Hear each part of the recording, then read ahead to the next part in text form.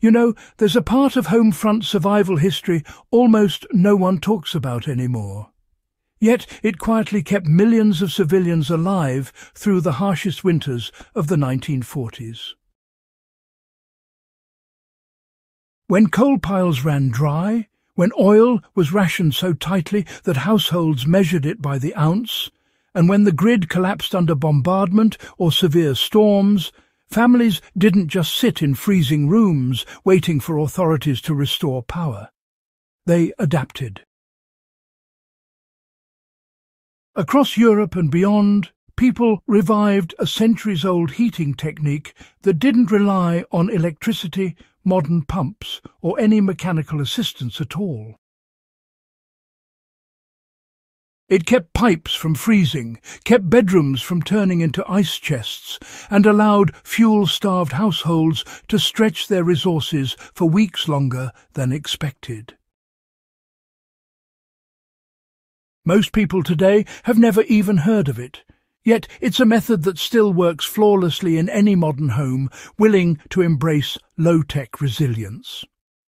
Before this episode ends, you'll understand exactly how wartime civilians built gravity-fed radiator loops, why they worked so reliably, and how the same principles offer a blackout-proof heating system today. This isn't nostalgia. It's one of the most practical survival strategies the past has handed down. The system relied on simple physics that required no electricity. The heart of the wartime method was thermosiphon circulation. People of the era didn't use that technical term. They simply said the loop ran itself. Hot water rises, cold water sinks. That predictable movement is all the system needed. Instead of relying on electric pumps to force water through radiators, civilians configured their heating lines so that the natural upward climb of hot water created a steady flow. As the heated water entered radiators, it released its warmth into the room, cooled slightly, and returned downward to the heat source. As long as there was a temperature difference between the stove and the radiators, the loop kept moving. No motors, no switches, no wires. For households living with nightly blackouts, this self-running system wasn't, just a convenience. It was a lifeline. Wartime households built these systems from scavenged materials. Most families didn't have access to brand-new equipment, so they improvised. Wartime repair manuals are filled with examples of civilians repurposing copper pipes from abandoned buildings, fitting old cast-iron radiators salvaged from demolished structures, and, modifying existing home plumbing to form a continuous loop. The critical factor was always height. The heat source had to sit lower than the radiators it fed.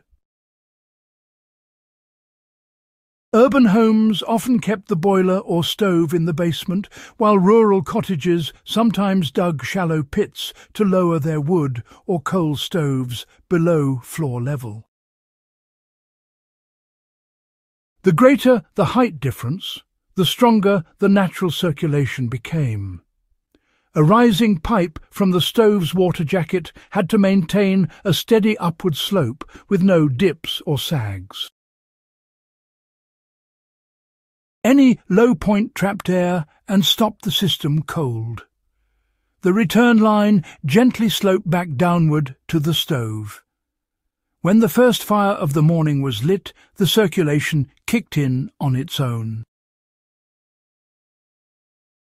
The heat produced was steady rather than intense, so families adapted their homes. A gravity-fed loop doesn't deliver the blast of warmth that modern forced air systems provide. Instead, it offers a slow, reliable and continuous heat. Wartime households maximize this by insulating their water lines to prevent temperature loss. They relied on heavier radiators capable of storing more heat. They set up living arrangements around what they called hot zones, usually 2 or 3 rooms linked into the same loop, where the family spent most of their time. Homes that once burned piles of coal each week were suddenly using a fraction of that amount. Many families placed radiators under drafty windows because the rising warm air reduced the cold airflow, creating surprisingly efficient comfort even with minimal fuel. Some even hung thick curtains around beds to concentrate the gentle, radiant heat. In a world where every handful of coal mattered, these tactics kept households functional and warm. This low-tech system still works in modern homes with minimal changes. Anyone today can recreate the wartime setup using the same principles. A wood stove in a basement, equipped with a proper water jacket, can feed radiators on the floor above without a single electrical component. The piping must rise cleanly from the heat source, the radiators must sit higher than the stove, and the loop must remain open to prevent dangerous pressure build-up. Historically, these systems vented into a small header tank in the attic, so excess heat could dissipate safely. Modern versions often feed into insulated thermal storage tanks, improving efficiency and keeping water hot long after the fire has died down. Insulation remains essential. Uninsulated pipes lose heat too quickly to maintain circulation. Consider a 2-room cabin after a severe storm takes out the grid. A small stove on the ground floor heats the water in its jacket. A copper line rises into a radiator in the loft, and a second line returns the cooled water back to the stove. That's all the engineering required. Once the fire is lit, the loop circulates quietly and reliably. A homeowner with limited firewood can stretch supplies far longer than they could with direct radiant heat alone. Or look at an off-grid home that relies on solar power through the winter. Even with good batteries, sunless days can drain reserves quickly. A gravity-fed loop with insulated storage becomes an independent heating layer that doesn't touch the electrical system at all. It works when everything else fails. Wartime households trusted thermosiphon heating for one reason. It didn't break. It didn't freeze easily because moving water resists ice formation. It didn't require parts that burned out or circuits that overloaded. It simply worked day after day through air raids, shortages, and bitter winters. For today's survival-minded viewers, the lesson is straightforward. Low-tech systems built on fundamental physics remain some of the most resilient tools available. This method isn't trivia from the past. It's a functioning blackout-proof strategy tested in conditions most modern households have never experienced.